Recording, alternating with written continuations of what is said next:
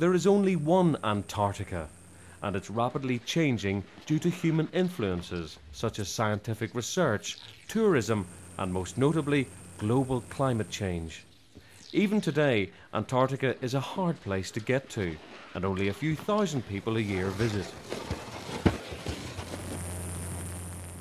Because it has never been colonized by man, there are no natives to Antarctica. This means it's not a country itself, has no government, and therefore no way of controlling what happens there. During the 1950s, as more people travelled to Antarctica, countries including Britain tried to claim it for themselves, so the Antarctic Treaty was drawn up. First of all, the treaty says that the Antarctic is a demilitarized zone. It is also the world's first nuclear-free zone. It places particular emphasis on scientific collaboration.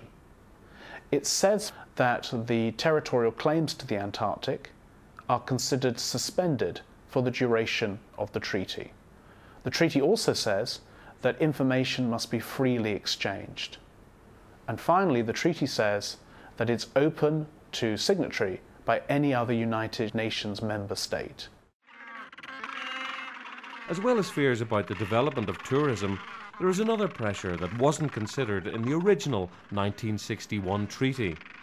When the Antarctic Treaty was signed, there was no mention of minerals and the possibility of mineral exploration, and there was no mention of the environment. And what we've seen, of course, in the last 30 or 40 years is growing oil and natural gas exploitation in the Arctic. So some will say, if it's possible in the Arctic, might it be possible in the Antarctic? The fear is, as climate change occurs, it's likely that more rock could be exposed as ice melts, enabling people to get drilling rigs in.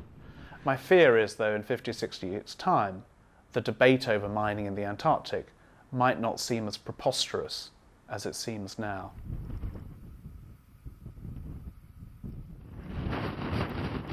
As well as the threat from tourism and mining, there is a third man-made pressure on Antarctica, which could be devastating: global climate change. Scientists who work in the Antarctic are saying that there's a real issue regarding ice cap stability, and the polar regions, in some senses, bear the brunt of human-induced global climate change.